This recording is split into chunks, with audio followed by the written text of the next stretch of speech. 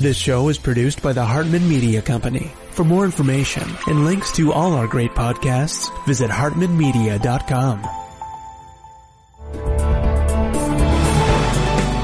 Welcome to the AIPIS show for accredited income property investment specialists and those who aspire to be. If you're a real estate, mortgage, or financial professional, this is the place for you.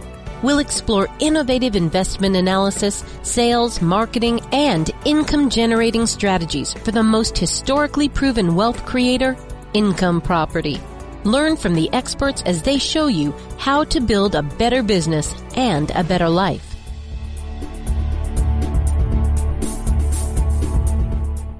It's my pleasure to welcome Professor Richard D. Wolff. He's a professor of economics emeritus at the University of Massachusetts, Amherst, and a visiting professor at the New School in New York.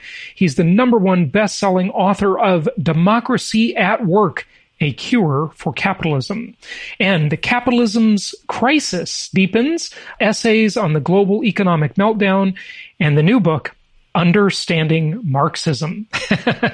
And Richard, I as I told you before we started, I would mostly really pick a fight with a guy like you, but I watched a few of your videos and I found myself strangely agreeing. I've told my listeners before that Karl Marx is the most influential economist in world history.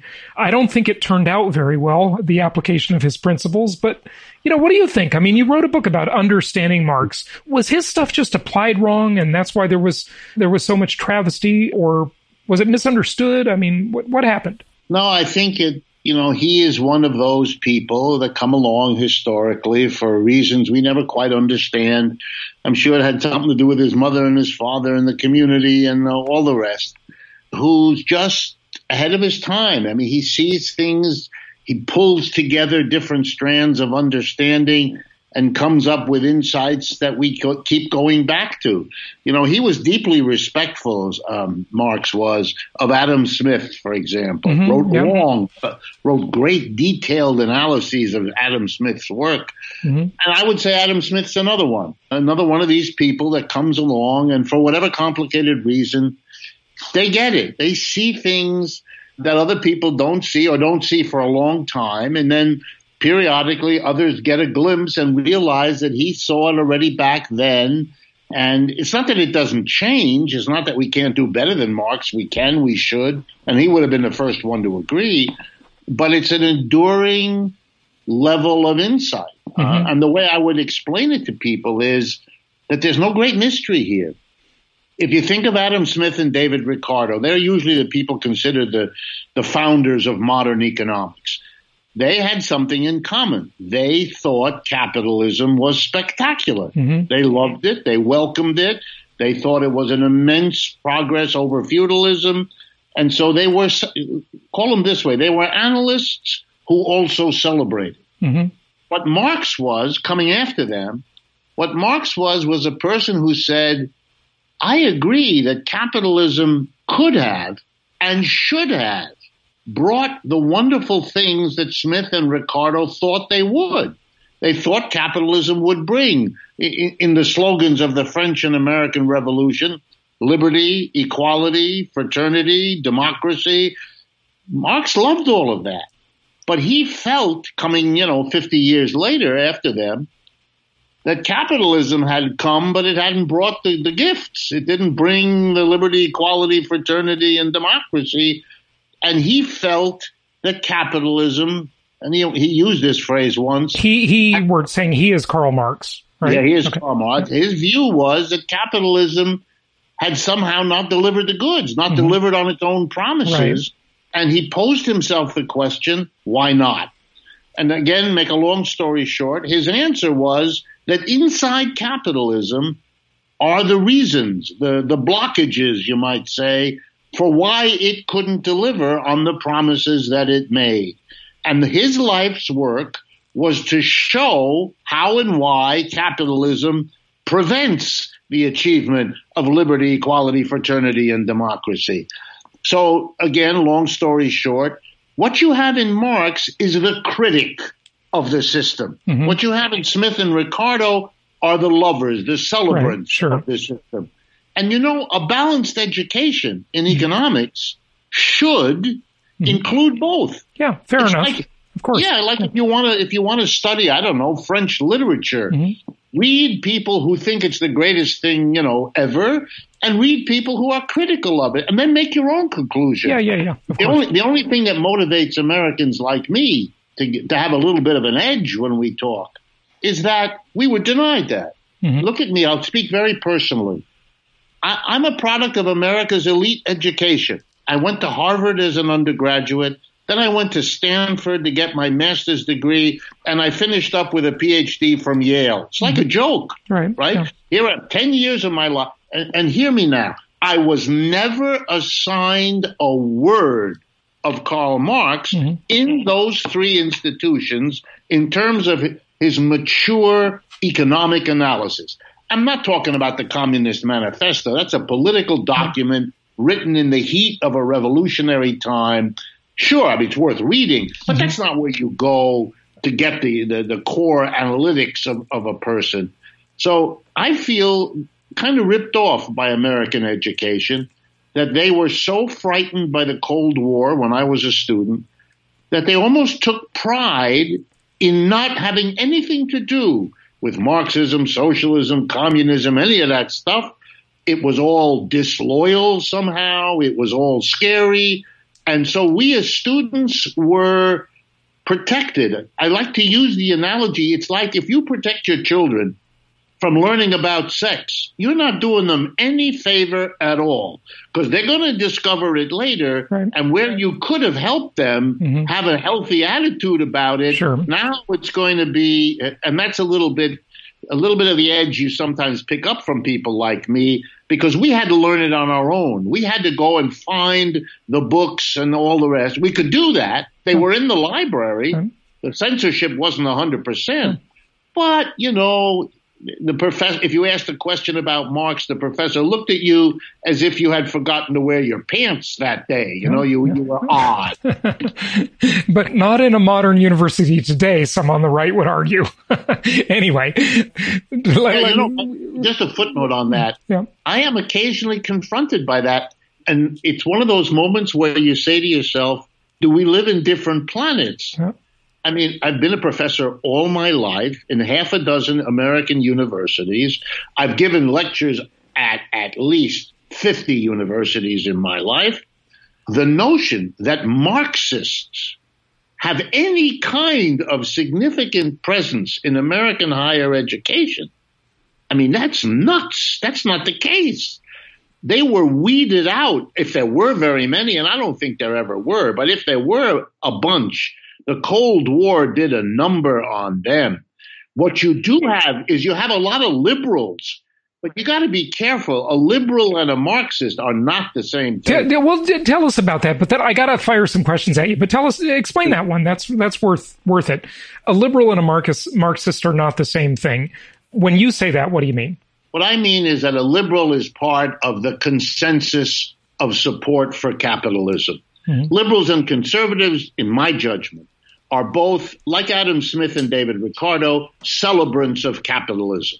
They have some disagreements about how you best support and help and endorse capitalism. The conservative tends to believe, a la laissez-faire, that the government should keep a minimum position, a minimum role, interfere as little as possible, either not at all if you take it to libertarianism, or minimally maintain the currency and courts and police and military, but that's it. The infrastructure, Right. The liberal says, no. You leave capitalism to its own devices. It produces business cycle collapses. It produces inequality. You got to regulate it and redistribute it a little bit. Yeah. And you have to control it. You have to limit it. The only agency capable of doing that is the government. And so the proper support for capitalism is to have a judicious, targeted interference by the government in an ongoing way, in these sixth manner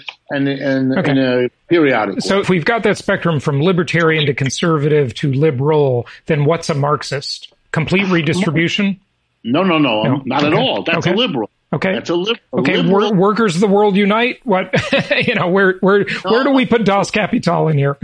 Okay. Preface. Capital is a very rich piece of work. Yeah, it is. And it is interpreted in different ways by different writers. Huh? Just like Adam Smith, just like the Bible, just like anything, just like Ayn Rand. Yeah. Exactly. Yeah. All right, so I'm going to answer the question the way I understand it, but I'm not claiming that everybody who calls themselves a Marxist would agree. Okay. So for me, the critique that Marx offers, particularly in Volume 1 of Capital, but in other places too, is a critique that says the root of the problem, why you have an unequal distribution of income, why you have instability, business cycles, and all of that, has to do with the organization of the workplace, the enterprise. We, in capitalism, organize it in a fundamental way with which Marx disagrees. And the reorganization, the changing of that organization, is the root problem which, if it isn't solved, renders all the efforts to solve capitalism's other problems unsuccessful. So Marx would argue, for example, that the reason we are worried about poverty today in capitalism is the same as the reason that we 20 years ago worried about poverty and 40 years ago worried about poverty. That as long as we've had capitalism, the gap between rich and poor has animated an immense array of social criticism. Ditto our business cycles. Everything we've tried to do to deal with those problems has failed. Why?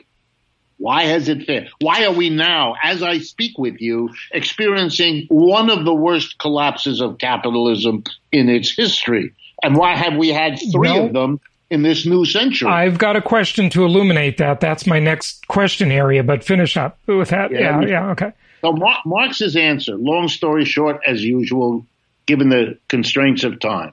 Marx's answer is capitalism didn't make the break from feudalism and slavery that it thought it did. That break still has to be made, and Marx is the analyst who explains to us what it is. And here's the summary. Okay. In slavery, you divided the people involved in production into two groups, master, slave.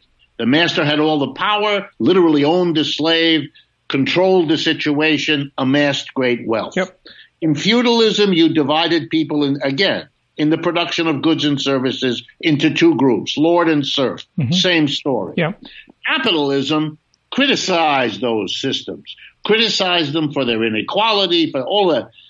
And it promised to break from that. That's what the French Revolution and American Revolution slogans were about. Yep. But it failed. And the reason it failed is it replicated the split. Only now it wasn't lord and serf or master and slave. It was employer and employee. It's labor and capital, basically. That's right. And the solution, the Marxist critique of that, goes right there and says you could organize the economic life of a society, meaning the micro level of the enterprise, in a radically different way. A democratic way, because capitalism is not democratic. The owner does not consult the workers as to what it is he's going to do. The board of directors doesn't either.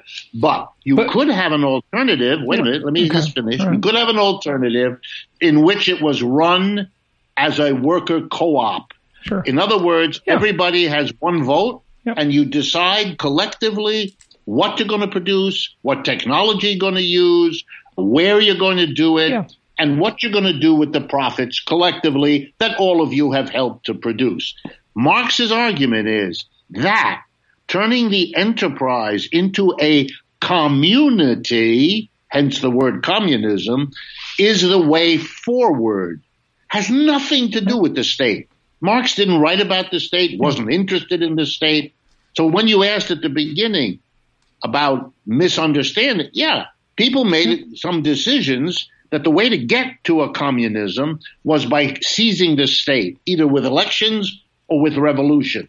And then they got a little bit waylaid along the way. They got really entranced with the state, and you got this peculiar 19th and 20th century aberration, I would call it, in which they focused on how you get to rather than what Marx said was the place you were going, and ended up stuck in the middle with a very powerful state, but they couldn't make, because they didn't understand how to do it, the transition. So they ended up with what we would call state capitalism and not a transition. Right. So I'm guessing then you would say that the former Soviet Union was not Marxist. It did not have a Marxist system then, right? That's right. Okay, because the government administrated all of the co-op, if you will, versus the workers with the company. Now, just to answer that one objection or that one statement you made about, the workers, unless it's an employee-owned company, it's not really a cooperative or a community or a commune, right? And that is rare, okay, but it does exist out there. It does. But the argument any capitalist would say to you is, look, it's a free market. The employee can just go somewhere else. They don't have to work there. So they're not a serf or a slave, or they're not indentured either, right? But rather than get off on that tangent, which we could discuss for 3 days, I want to ask you, so we determined, and I agree with you, that the Soviet Union did not really have true Marxism. Fair enough. I agree with that. Did any country, did China under Mao have that, or no?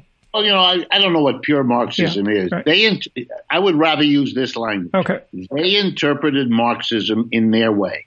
Look, Karl Marx dies in 1883. So we are basically 150 years since Marx died. Right. In that time, his writings have become important in every country on the face of this earth.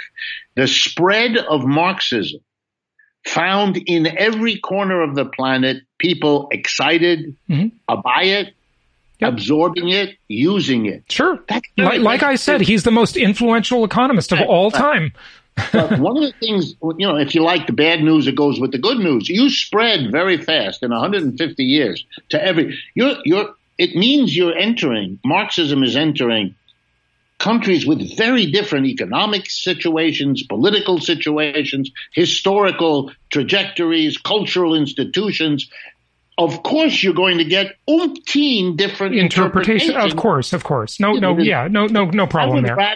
I would rather say that what you had in the Soviet Union was an interpretation of Marxism, different from mine. I'm critical of theirs. They probably would be critical of mine, in which you gave a kind of peculiar priority to the state, and I would call it state capitalism, in which the state hires people, okay, but you haven't then broken the employer-employee. You've just added the state as another employer alongside private. Okay, which, by the way, slavery and feudalism did that too. We would never have thought of saying it isn't slave because the government had slaves, or it isn't feudal because the government had serfs. Yeah. Why do we say it's socialism or not capitalism if the government also employs people? Okay, so we agree that the former Soviet Union did not really have Marxism.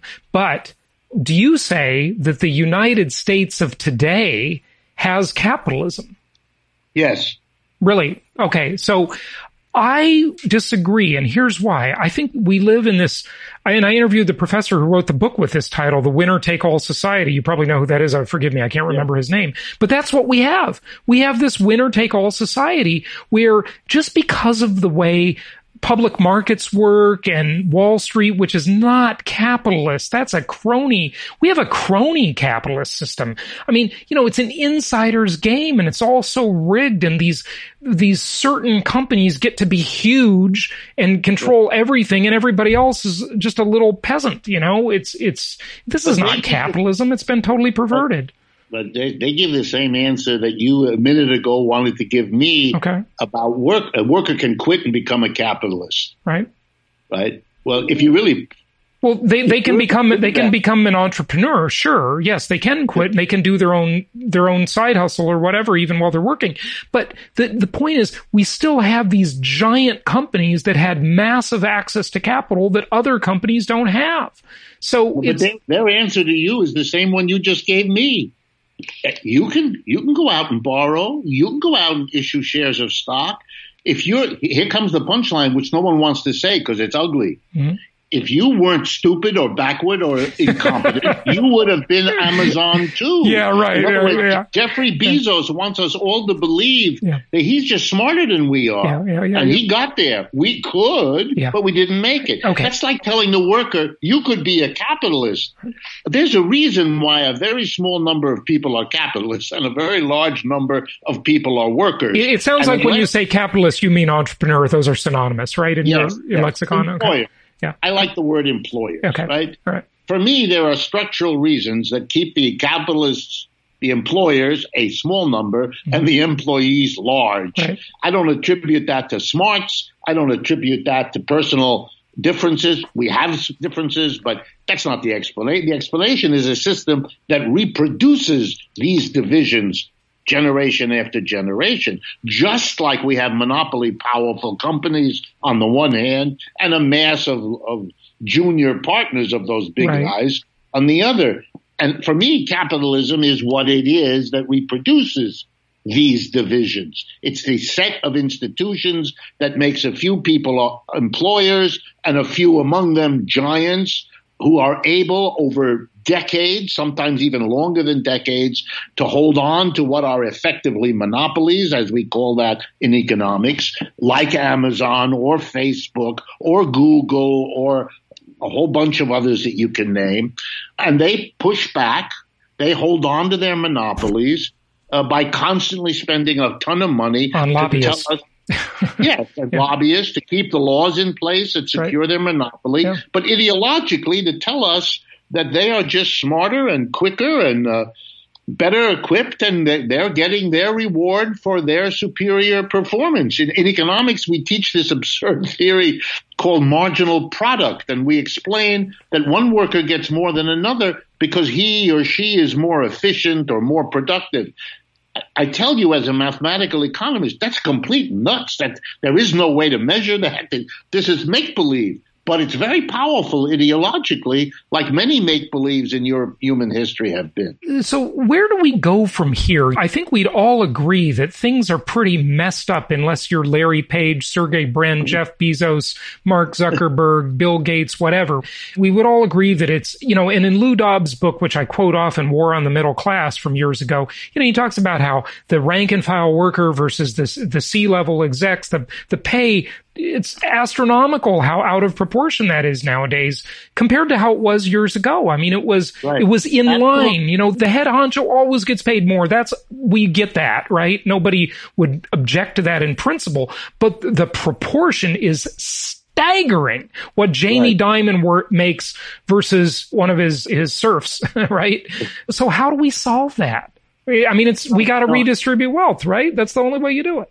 A few months ago, maybe it's a year ago, I was on a Fox News town hall, and they had two of us on the sort of the left, and then they had their four big shots on the right, one of which was Lou Dobbs. Mm-hmm. And after it lasted an hour of the show. After the show was over, Lou Dobbs was eager to talk to me, which I found interesting. Okay. Yeah, Lou Dobbs would not disagree with you completely. I mean, he was taken with. Obviously, and he was very friendly and all that, but that's what he wanted to talk about. Yeah. He and I both, I think I had made some comment about how back in the 1960s, the CEO got 50 or 60 times. Yeah, now it's like 400 times. Yeah, that's right. 300 or 400 is where it is now, and there's no rational basis. Right. I mean, you're not going to argue he's that much more productive. I mean, it's just silly. And he and I agreed on that, and I said to him, if you had a democratic way of deciding on salaries, the workers themselves could be counted on to pay more to people they thought were more crucial to what the company did, had maybe some skills, had to go learn for a while in the university to acquire. They wouldn't give everybody the same amount of money. They get that. Yeah. I mean, right. Yeah, no, and I agree that they do get that. Yeah. And he looked at me with this funny look. Mm-hmm. I don't want to put words in his mouth. Mm-hmm. He didn't comment on what I was saying one way or the other. But, being a teacher all my life, I look at the student's eyes. I looked at his eyes. I don't mean this to be critical because I had a nice talk with him. Mm-hmm. I don't think he had ever thought of it that way. I mean, when he asks himself the question. Well, that's the co-op idea, right? The company, the employee-owned company concept, right? But no, not ownership. Okay. When I say co-op, I'm talking about what the better word would be directorship. Mm-hmm. The workers become collectively their own employer, their own board of directors. Mm-hmm. This is complete. You can have an employee stock ownership plan, and we have many of those in this country. Sure. Where workers get, X% of the shares or something like that. The problem with that is, whatever you think of it per se, is that the workers are usually either in fact incompetent or unsure of how to run a company. So what they do as owners is the same thing anybody does as owners. You basically vote for, turn over the company to your delegates, your board of directors that you elect each year. It's a representative republic concept. That's right. And so they do that too.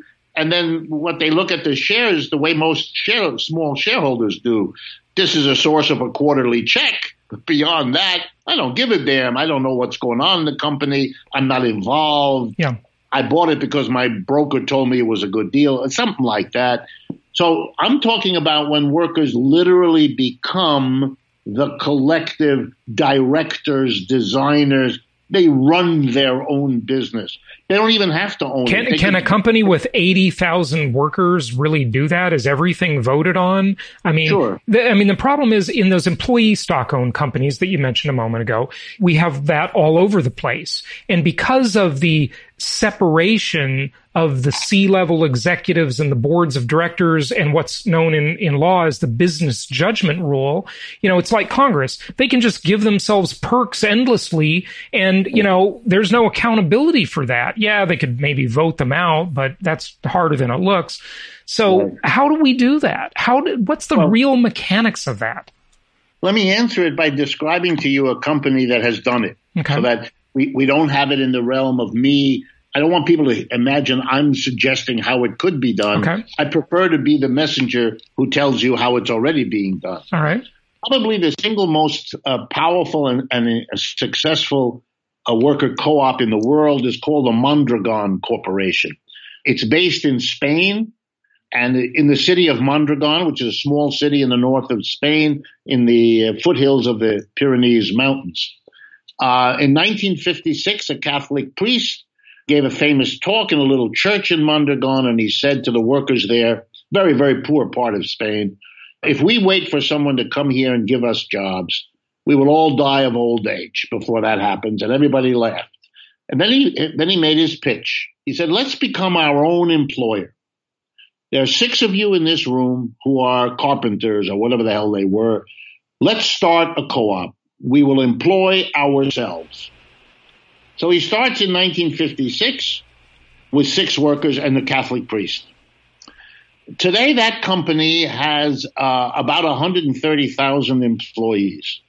It is the 7th largest corporation in all of Spain. It is organized as a family of about 200 or 250 individual worker co-ops doing manufacturing, services, a whole range of activities. And they organize each of those businesses as a worker co-op, where all the decisions are made collectively by the 50, the 500, the 10,000 employees, depending on what it is. Give you an idea of how they've succeeded. 6 people in 1956, 130,000. That would be the envy of any capitalist corporation, such a level of growth. Mm-hmm. Number 2, along the way, they competed with many capitalist enterprises, and they outcompeted them, eventually ended up absorbing them, their workers, their used materials, their equipment. Number 3, they have a rule that the highest paid worker in a co-op across the 130,000 cannot get paid more than 8.5 times what the lowest paid was. They have no inequality like the United States in those parts of Spain, mostly in the north where they are located. Okay?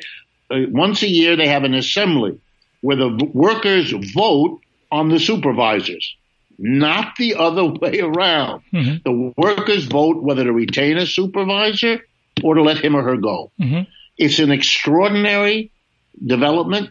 I have gone there myself, so I'm not only talking about reading about it and all that. I visited the place. It blows my mind. Very well organized. Okay, all right. Yeah, that's great. It is. It's doable. Okay, so I've got to ask you, though. When I asked you the question a moment ago, where do we go from here? We've got this, as people, especially on the left, like to talk about, this wealth inequality gap. And I don't disagree with it. It's, and it's not just like inequality. It's much more nuanced and complicated because, it's this percentile and that percent, it's very complex, right? But the fact is, the rich have become ultra mega rich. And I saw you on the interview with Stuart Varney, and you were saying, Jeff Bezos is giving away some money. That's a drop in the bucket. Bezos has got to be the least charitable Scrooge of any. I mean, he is so wealthy. Now, Bill Gates is like the opposite end of the spectrum. He's got his agenda too, but whatever, at least he and Buffett are actually doing something philanthropic for real. But Bezos is, it's like a trinket. Okay. And it took him forever to get around to it, by the way, too. So, I'm pretty critical of Bezos. He treats his workers like crap. It's, what do you do? The only power that is able to change anything like this is government. Government has to say, there's a law, and hey, Jeff, if you don't do this co-op thing, or if you don't give some of your money away, here's a gun and a jail cell. That's it. That's what a law is, right? So what do we do? Where do we go from here? Well, you have to look, for me, I've always had this disagreement with my libertarian friends. Mm-hmm. I understand that the government, in my view, the government is complicit with big business. And it has been for a long time. And I understand why. If you're going to have a tiny group of people sitting at the top of society with the kind of obscene wealth you and I agree they have, if they're stupid, they will imagine that that's something they can simply assume will last for a long time. But I don't think they're stupid. I think they understand they have a problem.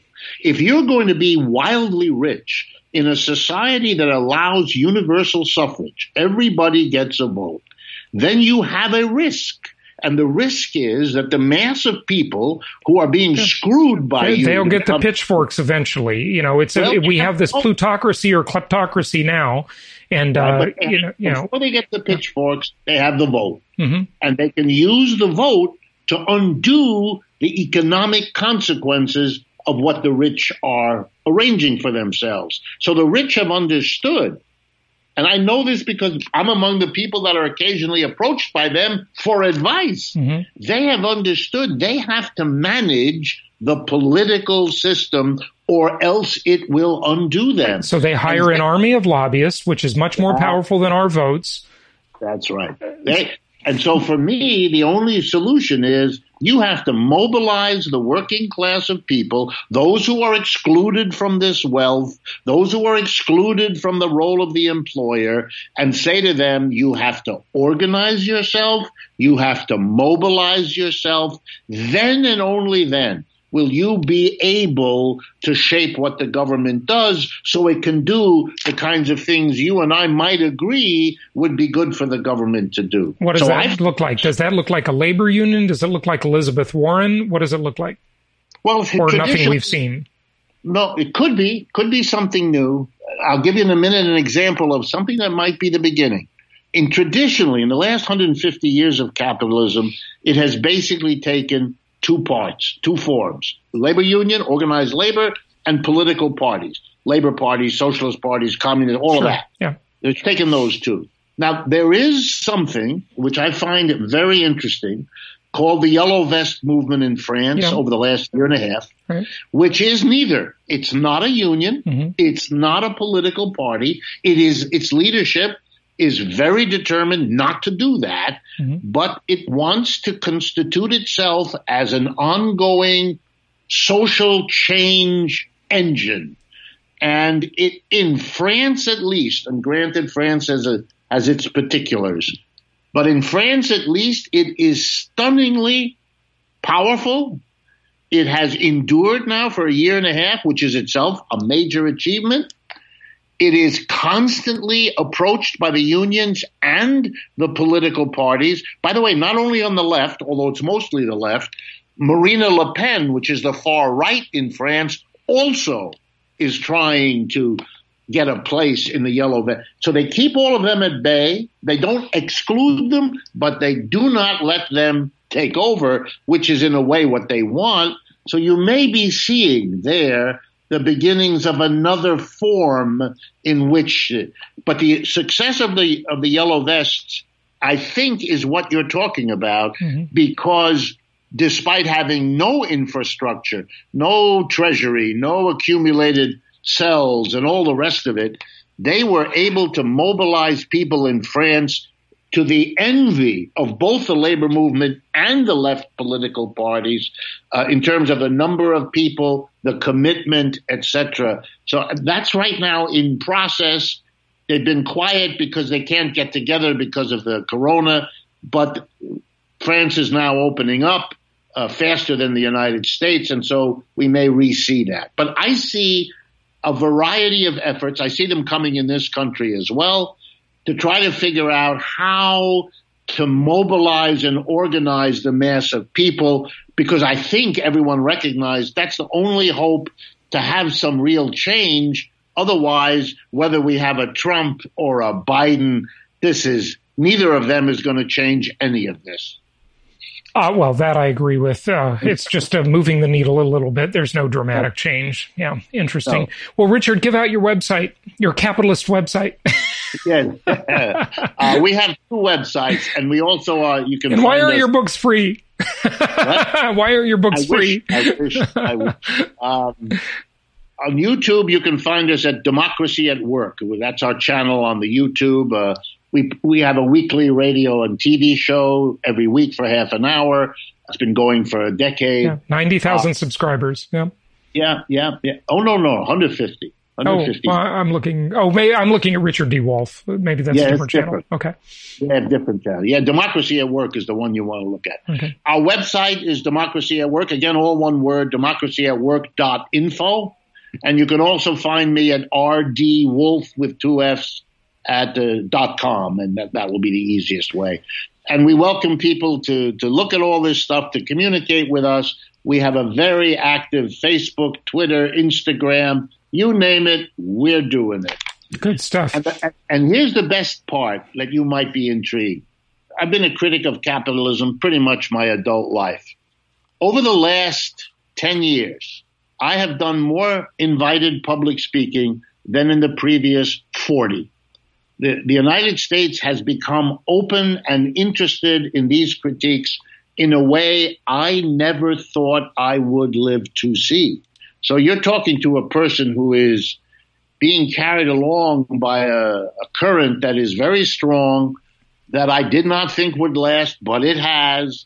It's a heady time for people like me. We're back in the political reality and conversations of America in a way we haven't seen for a long time. Well, that's what happens when American workers don't get a pay raise for 4 decades. Okay. That's right. And listen, I don't agree with you in the sense that I like capitalism. I just don't think we have capitalism, but the Soviets could argue I like Marxism, but we don't have Marxism. So I get it. This is very nuanced. There's a lot to it, obviously. Right.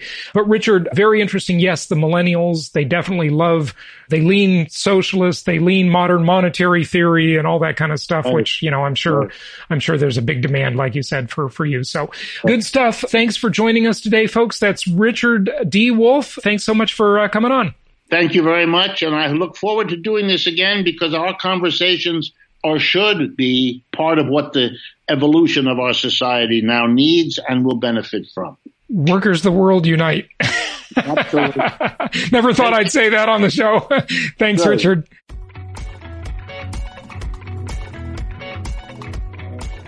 Thank you so much for listening. Please be sure to subscribe so that you don't miss any episodes. Be sure to check out the show's specific website and our general website, hartmanmedia.com, for appropriate disclaimers and terms of service. Remember that guest opinions are their own, and if you require specific legal or tax advice or advice in any other specialized area, please consult an appropriate professional. And we also very much appreciate you reviewing the show. Please go to iTunes or Stitcher Radio or whatever platform you're using and write a review for the show. We would very much appreciate that. And be sure to make it official and subscribe so you do not miss any episodes. We look forward to seeing you on the next episode.